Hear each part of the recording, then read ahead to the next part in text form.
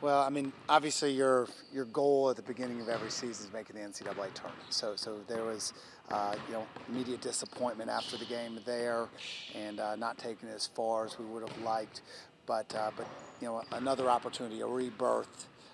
For these guys to continue to play basketball, and I'm particularly excited for our three seniors.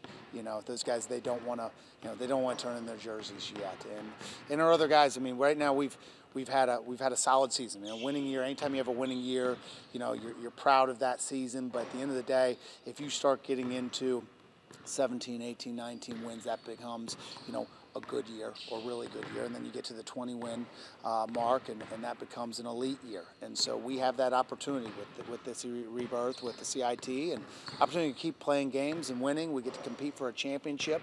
It's going to be 32 of the best mid-major programs in the country that aren't in the NCAA. So, we're going to have opportunities to face off against really good teams that have had nice years like us. So I'm excited about it.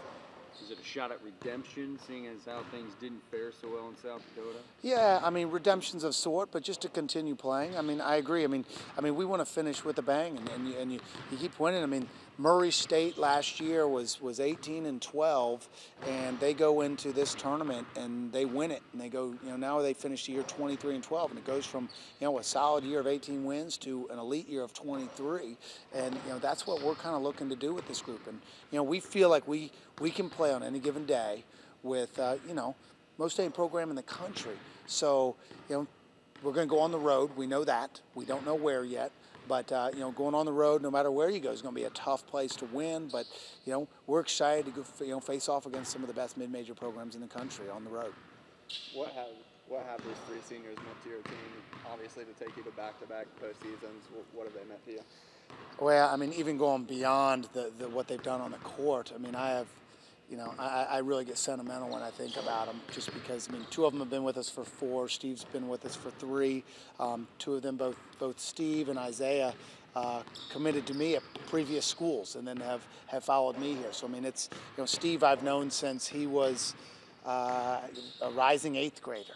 And all 3 of them, I know their families. They come from great backgrounds. They've been tremendous ambassadors for our university, for the city of Fort Wayne, and for our program. So they mean a ton there. But in terms of basketball-wise, the last 2 years where all 3 of them have been eligible, they've won 41 games and counting. And then the 2 players have played for 4 years. The last 3 years they've won, I guess, was it 57 games in 3 years. That's the 3 most successful years in Division I program history. So, really pleased. you can't even really account it with the numbers, what they've done. They've really helped build our culture.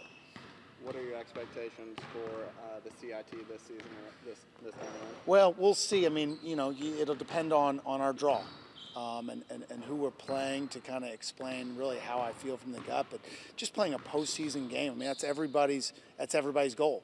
And if we can win this first round game, there'll be between the CIT, CBI, NIT, and NCAA tournament, there'll be roughly 74, 75 teams left next Saturday. So, to be one of the final teams playing in the country, which, we were the final team in Indiana last year playing basketball, that's something to be proud of. And, we're looking to, move up the ranks within the state of Indiana as well with our postseason and keep moving up, and maybe we can be the last team in our state playing again. Obviously, your first year as a head coach, you're named as a finalist for First Year Head Coach of the Year award. What does that mean to you to be a finalist for that? Not a ton on that. I guess there must not have been many first-year head coaches out there this year. But this group, I'm proud of this group. We had some difficulty during a stretch in our season, for a number of different reasons, but this team never made excuses, between injuries and scheduling and so forth like that. They just battled on. We were 2 to 3 possessions away, a ton during that early stretch of our conference, and to win 7 in a row, finish 8 of our last 10, to be playing our best basketball at the end of February, early March, that's our goal here every year at IPFW. And we feel really good that we've done that the last 3 years. And so, it doesn't always work out in the conference tournament like you want it. we're disappointed. That's our goal, that's our dream. But at the end of the day, you gotta move forward. It's next play mentality with our guys, and we got an opportunity for a rebirth in the CIT, and we just want to keep playing. We want these 3 seniors to stay in our program as long as possible, and see if we can't maybe get a CIT championship. When do you anticipate figuring out who you're going to play? It's my understanding that we'll know on Sunday. Sunday? Okay. So you're not really going to prepare for an unknown opponent for too long. Yeah, no, we'll be. And right now, we gave our guys, 4 days of rest. This is our spring break. We let them, local guys went home. Guys got off their legs. It's been a long season. We went to Canada this summer. We're working on almost 7 months of straight basketball. So, getting some fresh legs with these guys will be good. We're going to get up shots for the next couple days as we find our opponent.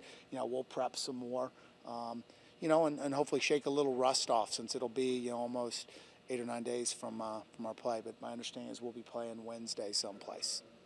As you look back at last year, that experience, these guys have been through it. What can you use from last year to use in this year's tournament?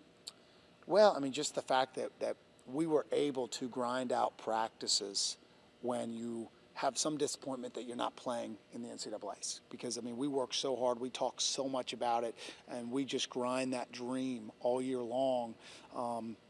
To be able to flip it and make the adjustment of, okay, that's not a reality, but the next step is for our younger guys, they're building tournament experience, and they're getting ready to play in a tournament. Their first, some of these guys, their first postseason tournament, and for the upperclassmen, an opportunity like, they don't want to hang up their jerseys. They want to keep playing. So I think, the experience from last year's is we had a win, but, we kind of ran into a buzzsaw at VMI who was playing at a high level too, and we recognized how hard it is. Everybody in this tournament's playing well right now, and to go on the road, it's going to be really difficult. You got to bring your A game. So wherever we get sent, we better bring it, because it's going to be a good team.